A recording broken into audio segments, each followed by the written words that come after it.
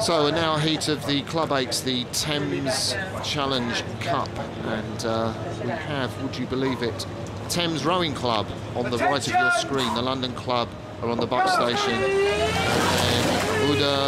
Rennrudergemeinschaft Mülheim, Ruhr, Deutschland from Germany on the left.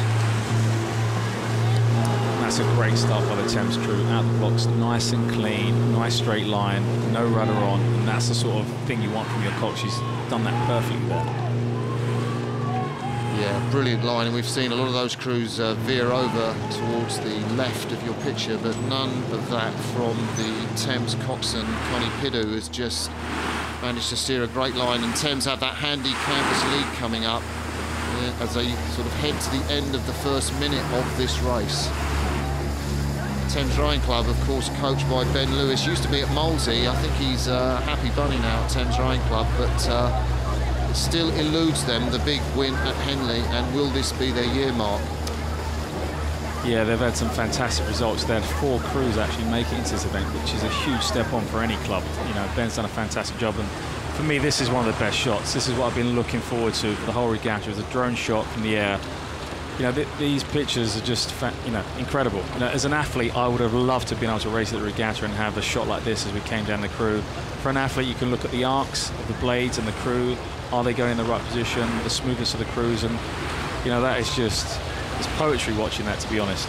It is. It's amazing. If you're new to a sport, you can see the movement of the rowers. I know the overhead camera at the Olympics, I think this is a better shot than that. People were surprised to see how much the rowers moved in the boat and used their legs. And look, the drone's flying with them. It's so exciting. I've never commentated on pictures like this before, and I'm absolutely pumped, as you say. Thames Rowing Club in the lead from the drone on the left of your screen. Behind them, it's the Germans from Mülheim Ruhr, and they're in the wake of the Ben Lewis coached Thames Rowing Club. As we're looking at their arcs, what do we make of that, Mark? Yeah, obviously they've got the kind of bucket rig sort of, the kind of stern end of the boat, which is slightly different. You know, that's become a more fashionable thing, I'd say, in rowing. I'm not sure, you know, it always works to the crew's advantage, but obviously Thames are in front, so it's working for them. The first time I ever saw that was a Canadian crew do it about 8 years ago, and then it seemed to be a thing that everybody's kind of latched onto. But, you know, you can get some good indication of the arcs and if that's working. And also you can get a good view of the steering as well, because you can see the trail of water that the crew leaves behind them, and you can see if they're keeping a straight line or not from that drone shot. So let's give a check through to the Thames crew. Facing us, we've got Connie Piddu, the cox, then Tony Lester at stroke, Simon Challen behind him with the white hat, Tom Jeffrey, the big man in the 6th seat, James Padmore, Chris Moran, James Palmer, Richard Dyer, and Jonathan Bale in the bows. And got a very comfortable second half. Yeah, and these, you know, Thames have been in this position before going through the regatta. You know, they've been finalists once in 2012.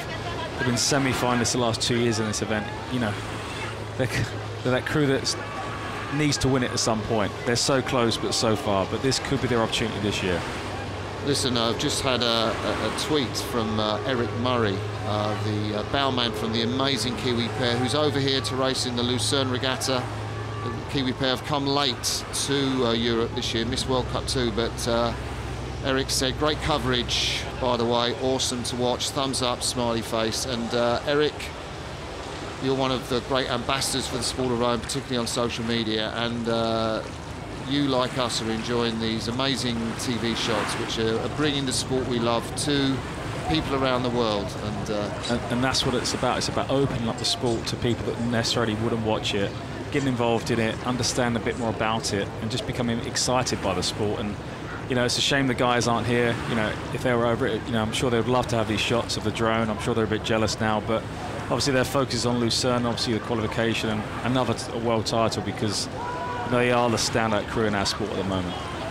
Absolutely. So we're looking at the men from Thames Rowing Club progress serenely, I think we'll call that.